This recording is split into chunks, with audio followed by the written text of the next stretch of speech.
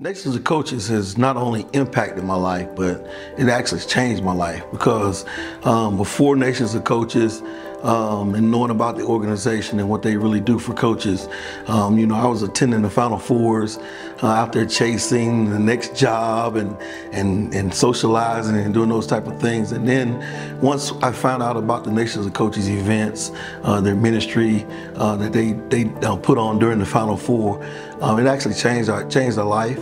Opportunity to come to the marriage retreat, going to play golf and doing those type of things that the events that they put on has really changed my life.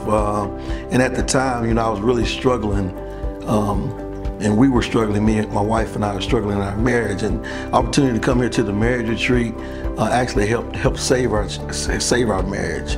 And so I'm really indebted to the Nations of Coaches, their entire staff, for what they've done in my life and what they continue to do. They've been there through transitions of getting fired from jobs and being there. And also recently I lost my mom, and I received calls from probably the whole entire staff of Nations of Coaches.